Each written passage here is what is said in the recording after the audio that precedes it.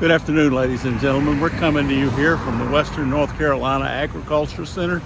This is about the 6th year we've been doing this citizens campaign against big lick animal cruelty, perpetrated upon Tennessee walking horse by the Craner boys, employed by wealthy customers.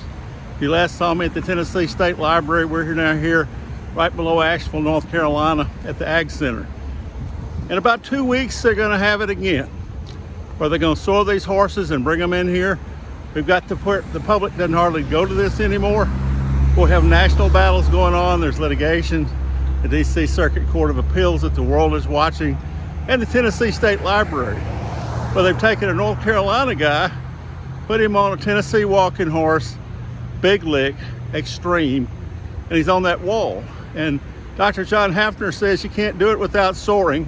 So essentially, you're looking at animal cruelty on the wall of the Tennessee State Library. We're going to take that all the way. We're going to continue the effort here in North Carolina. This is the biggest big lick Tennessee walking horse show outside the state of Tennessee. This needs to be gone from America as soon as possible. With the citizens campaign, support us, back us. We the people, CCABLAC, boycott, protest. Thank you very much.